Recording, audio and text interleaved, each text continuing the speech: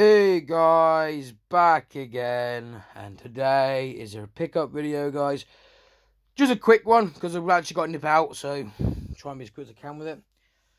Okay, we picked up well, I can't even say that, Alarm for Cobra 11, which is pretty much Crash Time 5, guys. I wanted Crash Time 5, it's quite an expensive game, but me and the wife's got a new rule on the PlayStation 3 games. If they come new and sealed, we're not going to open them.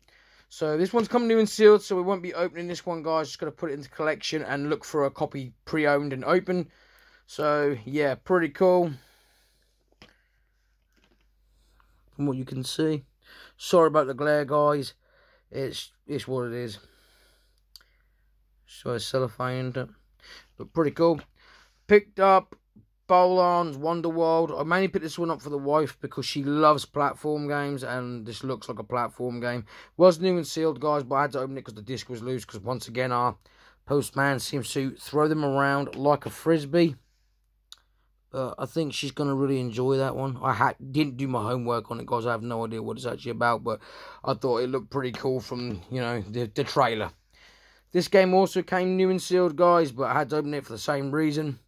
Now, I will say, guys, this game's on the disc, and this one is a download code. So, if you wanted this game physically, it doesn't come physically, guys. It's a download code.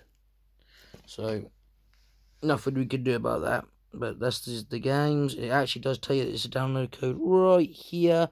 So, at least that's something. And then, you know, there's the gigs of it and everything you'll need. Stuff like that. This one is still new in wrap, but guys, I haven't opened it, but it's not loose either. So, Supermarket Shriek.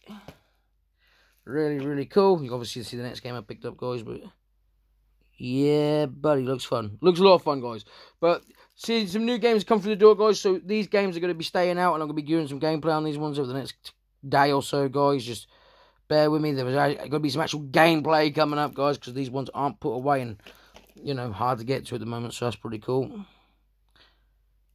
So, yeah, not many gigs on that one either. I really enjoyed the first Super Lucky Tales on the Xbox. I think this is the same game, just done for PlayStation, so hopefully I'll enjoy it too. But anyway, guys, I know it's a bit of a rush one, sorry about that. But I have got to nip out. And, yeah, I was hoping to show people what I picked up over the last couple of days, guys. Hopefully you enjoyed it. Let me know down below, guys, if there's any games you're looking forward to coming out, or anything you want me to actually do when it comes out. But yeah, guys, in the meantime, guys, thanks for watching, and I'll see you all in the next one.